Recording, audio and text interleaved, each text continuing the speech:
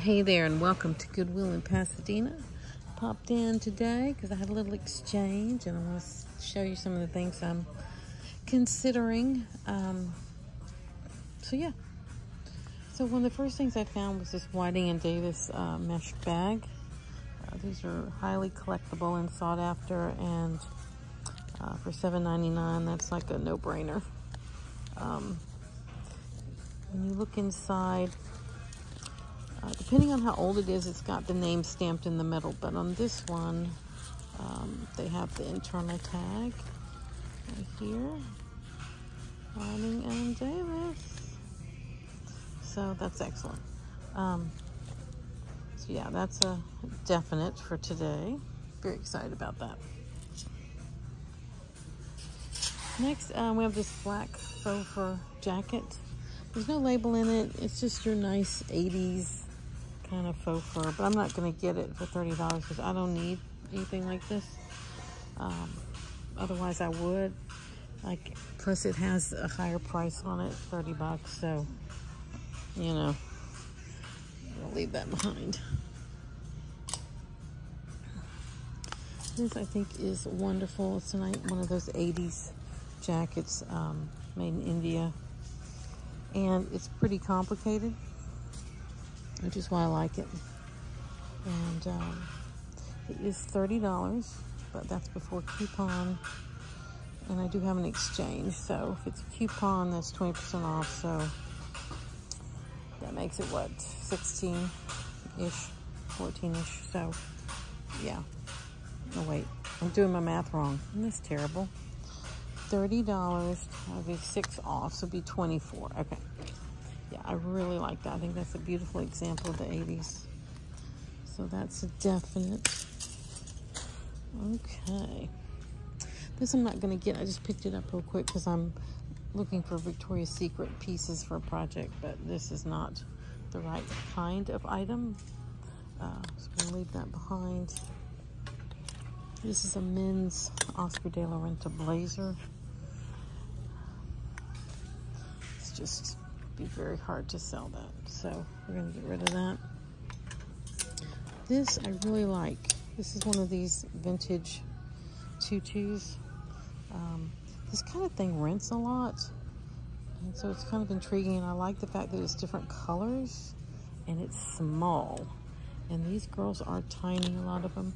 I really like this a lot, but if you look at it closely, you can see it's damaged. Oh. So, you know, maybe I won't get it, or maybe that's just the look. I don't know. But I really like that, so we'll put that over here, and we're going to decide what to do about that later, pal. Thought this was kind of nice. It's 100% wool beaded jacket. It was in the Halloween section. If you're not looking at the Halloween section, you could really need to. But for $25, that's just too much for what it is.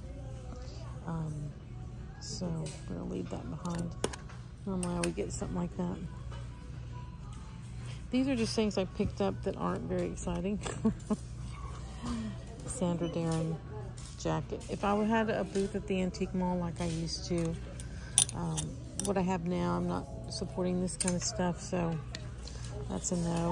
This I thought was really cute. It's very 80s top with the shoulder pads, but I'm not going to get it. If I was at the bins, but I am not, I would consider it, but they want $10 for it, which is, you know, them pricing it as something special, not a regular shirt.